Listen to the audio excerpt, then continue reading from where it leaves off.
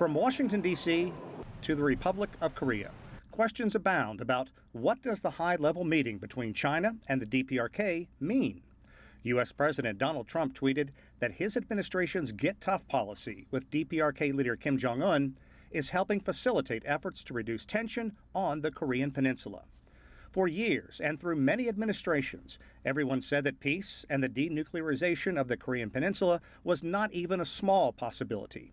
Now there's a good chance that Kim Jong-un will do what is right for his people and humanity. Look forward to our meeting.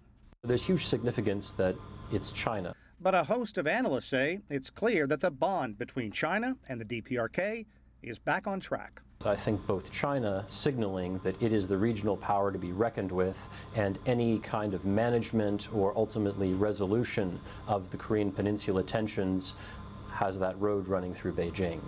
China has been consistent, calling for a nuclear-free peninsula and urging the U.S. and its allies to halt military training near DPRK borders.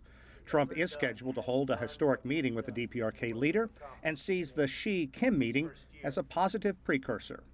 Received message last night from Xi Jinping of China that his meeting with Kim Jong-un went very well and that Kim looks forward to his meeting with me.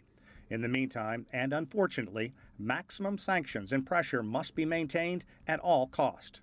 China has supported punishing economic sanctions against the DPRK. The UN imposed sanctions after a series of nuclear and ballistic missile tests.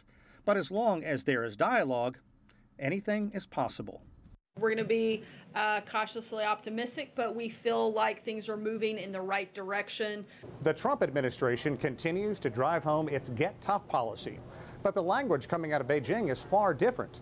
The two leaders talk about a friendship that has been nurtured over the years, with President Xi saying the bond is a strategic choice and the only right choice. Sean Caleb, CGTN in Washington.